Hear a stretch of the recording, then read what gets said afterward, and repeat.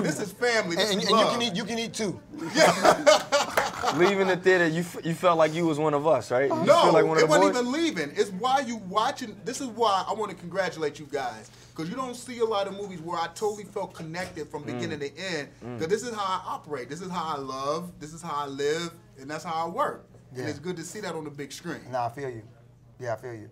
But I want to find out from each of you, what are your thoughts on the book that inspired the movie? That's Jerry's favorite question, Jerry. How you Mr. Harvey's book that opened up the can of worms? I mean, obviously the book was insanely successful. I think it was a good kind of common sense thing to kind of say, which is sometimes women just need to hear it like that. And I think it's revealing because, like, yeah, it's about men and what we do, but also it kind of uncovers a little bit of, like, why do women react this way when we do this? So I do think there was something in it. I don't know. I think that I'm gonna keep saying it, is that I think the book is great because it just opens up the dialogue. Absolutely. And as long as you're communicating, you kind of head in a better place. So he didn't necessarily go in depth on every single character and individual that he was describing, but what he did do was he sparked conversation.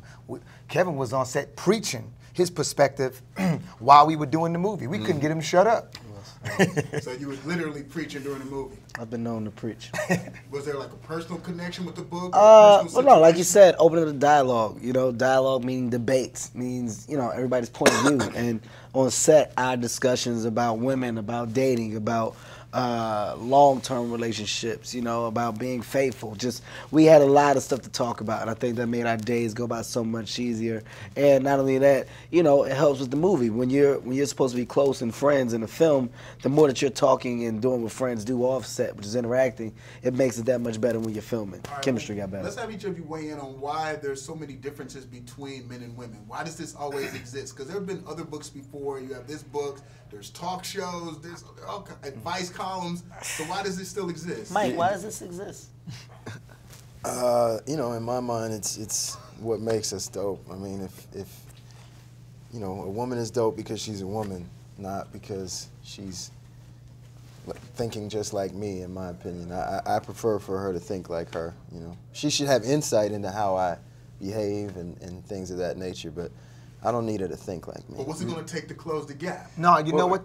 You go. No, you break it down. We're fundamentally different and we're raised different. When we're 6 years old, we're playing with G.I. Joes and blowing stuff up, and girls are playing with Barbies, putting together relationships. So their whole life, they're getting trained for marriage and for kids and for those things.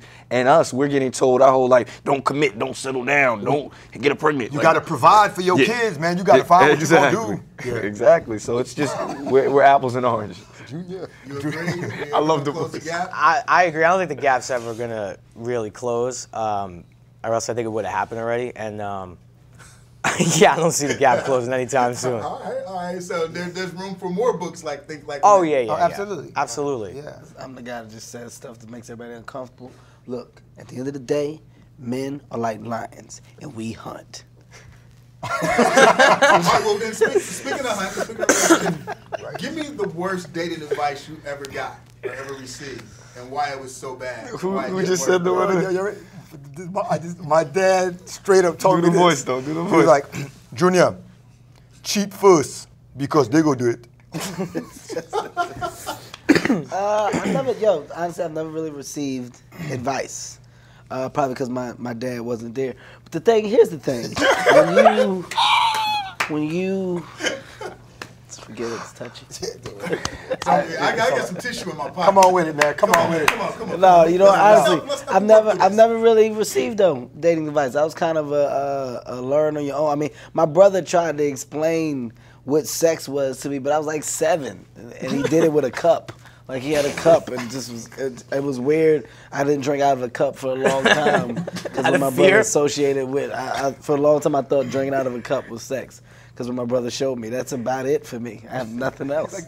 Wow. No, I'm not thirsty. I don't want to get anybody pregnant. What about you, Mike? What's the worst? Wow.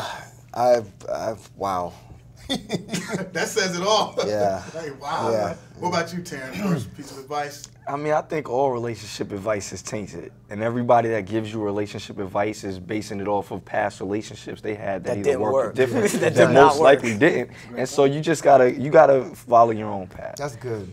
All right, give me the craziest pickup line you heard one of your boys drop on someone and why it was so whack. One of my boys dropped one that you would think was good and it actually worked, but it's really stupid. But he asked a girl for a number and said, only give me 7 digits. I'll figure out the 8th. It's like, yeah, because there's only 8 options. Like, it's not that difficult to figure out the last one. But she took it like, wow, if you could figure it out, then we should talk.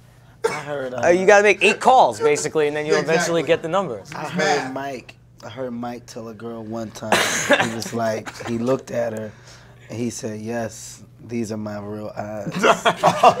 And literally, she was like, "Oh my God." And next thing I know, he was kissing her. It was crazy. That night was crazy. That was a wild night. It was crazy. So you're verifying that was a true story? Of course I'm not.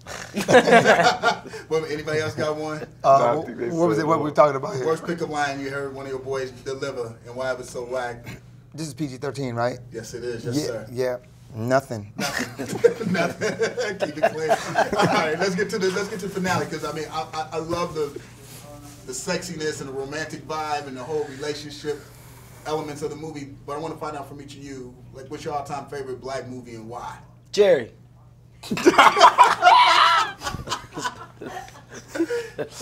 You go first, Kevin. You go first. Love Jones.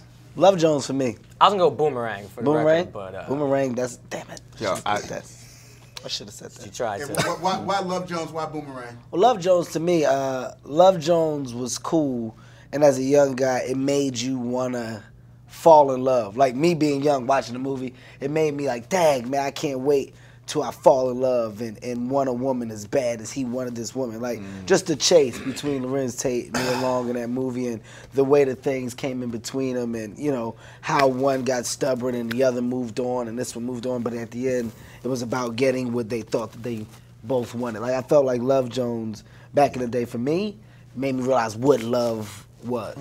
Boomerang touched on a lot, too, though. But Terrence? Love and basketball for me. The music on that, Soundtrack. when they play that Maxwell, women's like that just made me fall in love. We talking about our favorite what? Black movie? romantic movie. Black romantic movie? Damn, Yeah, I'm man. not in the romantic movies, man. I ain't I'm not in the black. romantic movies, So man. what, Shaft? Nah, I mean, Dolomite. a lot of people are gonna say Dolomite. that. You know what I'm saying, right? Dolomite? A lot of people gonna think I'm tripping, but like for me, one of my favorite love stories of black movies was City of God. And I know that it didn't seem like it was based on a love story, but when they introduced the love story, it was probably one of the most gripping parts of that entire movie for me. No, I told a love story. Plus, that's like one of my favorite movies. That's one of a the good best choice. That's movies actually a ever brilliant made. choice. Thank you, man. Now, Thank you you. get props Yeah. for that. If I had a medal, I'd put it around your neck.